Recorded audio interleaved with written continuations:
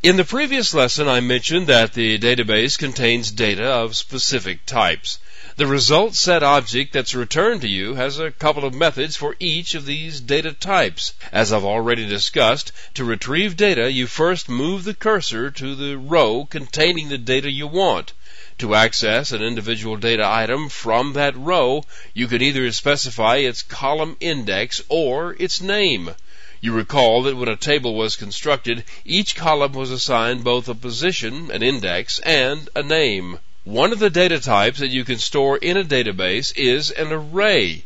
You can use this method to return it as an array object. Remember that the index values are 1-based, so the first column is 1, not 0. If you prefer, you can use the column name. Both these methods do the same thing. They return an array object. Now, this is a special SQL array object. Among a couple of other things, it has a getResult method that you can use to create results set object that will allow you to move the cursor through the array and retrieve the values found in it. You can get the details you need by looking up the array in the API document. You can get the details you need by looking up array in the API documentation. You can return the data in its ASCII form. The input stream object can be read to retrieve an ASCII form of the data. Many relational databases store all their internal data, no matter what the type, as a string, and these methods simply return that string. Some, but not all databases and not all data types work this way, but for those that don't, this method will convert the thing into ASCII for you. This is getting into database design, and I'm going to stick with the Java side of things. This will return the value of a big decimal object. A big decimal object is a specific numeric type that can contain large numbers of digits. This class is defined in the math package of the Java API. This will return the raw data unmodified right out of the database.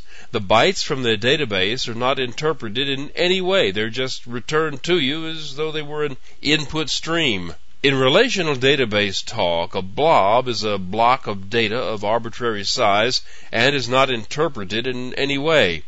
This is what you do if you need to store audio files or images or some other kind of raw data in the database. Some use this data type to store encrypted information. A blob object is a Java object that contains blob data and provides access to it. This is an easy one. It returns the Java keyword true or false. These methods return the value as an 8-bit signed integer, or you can return a value as an array of bytes. Now, you can't just return any value as any type. Some of them don't match and won't convert. Any of these methods will throw an SQL exception if some sort of error occurs and the information can't be returned. These methods allow you to read the data item as a stream of characters. Now, this is not the same as reading the ASCII stream earlier, because the ASCII data is returned as 8-bit bytes, and the characters are returned as 16-bit Unicode characters, and they're not the same. A CLOB is an SQL type. This stands for Character Large Object. The returned CLOB object contains a pointer to the actual data, not the data itself. It's a large unformatted text document made up of ASCII characters and or Unicode characters. A CLOB is a specialized form of a blob. These methods retrieve data and time information. If the calendar object is included, it's used to provide such things as millisecond data and time zone information, because some databases don't store that with their data types. You can do the same thing with a time object, and you can do the same thing with a timestamp object. Now, these methods return values as real numbers. A double is a 64-bit real number, and a float is a 32-bit real number. These methods return the values as integers. A short is 16 bits, an int 32 bits, and a long is 64 bits. The database value is returned here as a Java object. The type of object depends on the type of data. If the value is an SQL null, the return is a Java null. A map object can be used to map the database value types to Java object types. If you don't supply the map, a call is made to the getTypeMap method of the connection object that you created earlier. These methods return a Java object that is an implementation of an SQL ref, which is a reference to an SQL structured type in the database.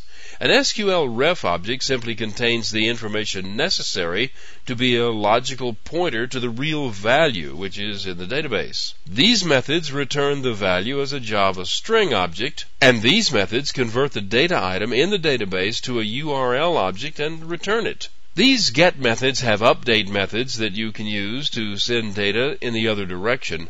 For example, there are a pair of getString methods that you can use to read from the result set, and there are a pair of updateString methods that you can use to write to the result set. And this can be sent to the database. I'll be showing you an example of that coming up.